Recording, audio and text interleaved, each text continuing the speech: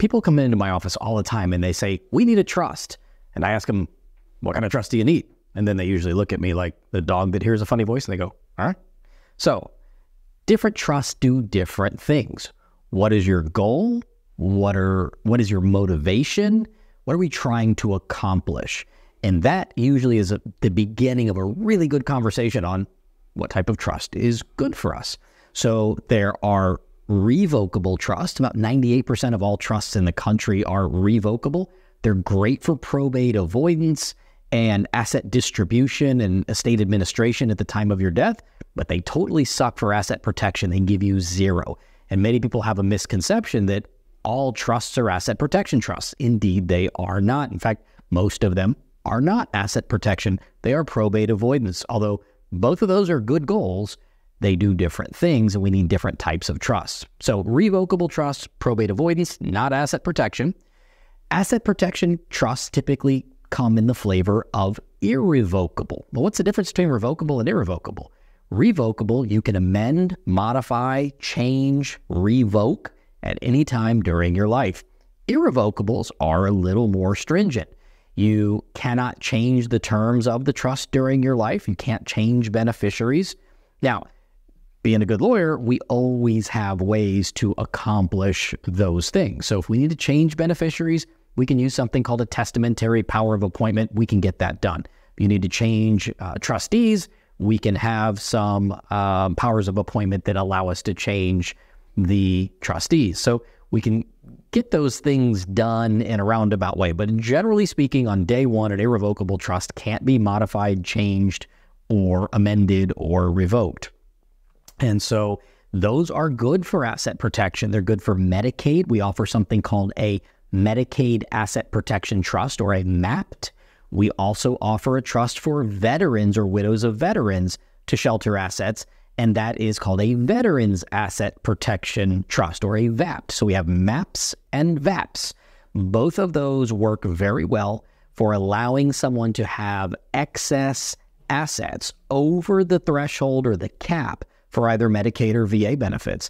We can take assets, put it into this trust, let it marinate for some period of time, typically for VA 3 years, for Medicaid 5 years, and then after that magic time of 3 or 5 years, for that respective benefit, the VA or Medicaid cannot count the money in that trust as an available asset that they would ask you to spend down on your own care before they step in to help you. So those are MAPs and VAPs, types of irrevocable trust.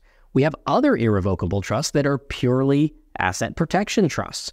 We offer Florida Irrevocable Asset Protection Trusts. We offer trusts out of the state of Nevada called a DAPT, or a Domestic Asset Protection Trust, using the laws out of Nevada that can be applied to non-Nevada residents. So we have those trusts. We even have offshore trusts. If you want to get really fancy, not for everybody, but it's really cool. We can create a trust in the Cook Islands out in the South Pacific. The trustee of your Cook Islands trust is a LLC out of the Bahamas, typically Nevis. And then for the bank account, we go all the way back to Europe, to Switzerland, and we have a Swiss bank account. So we have 3 different jurisdictions. We can take your money, put it there, and if you get sued, it is outside of U.S. jurisdiction, and there's no judge in the country that can force the Cook Islands to hand over money that's controlled by an LLC in Nevis, and then the bank account is in Switzerland. Those things typically never get pierced by creditors. So those are few and far between. Unless your millions have millions, you probably aren't going to be interested in one of the offshore offerings, but we can do onshore domestic, we can do right here in Florida. All of those are great for asset protection. We also offer something in-house that I have created personally. We have a federal trademark on the Hyena Trust. The Hyena Trust doesn't offer you asset protection. It offers your children or your beneficiaries asset protection.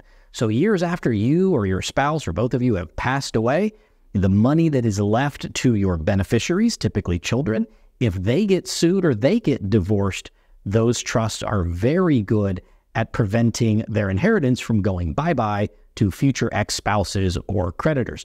So lots of different trusts, they do different things. If your attorney is not taking the time to go over all of these options, not just on the high level like we've done today, but seriously in depth, to make sure that the type of trust they will propose to you exactly meets your needs and expectations, then quite honestly, they're probably not a great lawyer and they're not doing you a service.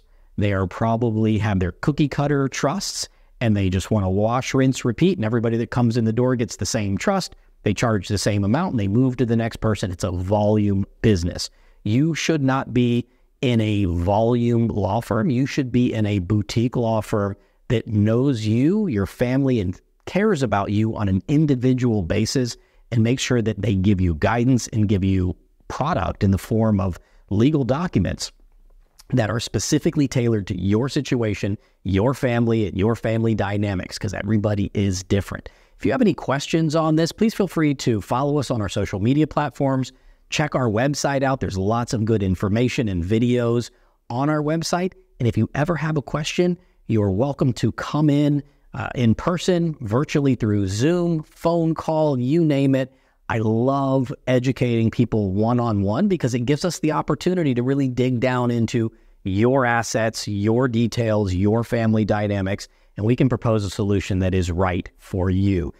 Consultations are always free, so I welcome the opportunity to meet with you and give you my take on what you should do for you and your family to accomplish your needs and goals. So thank you so much for your time. Have a wonderful day.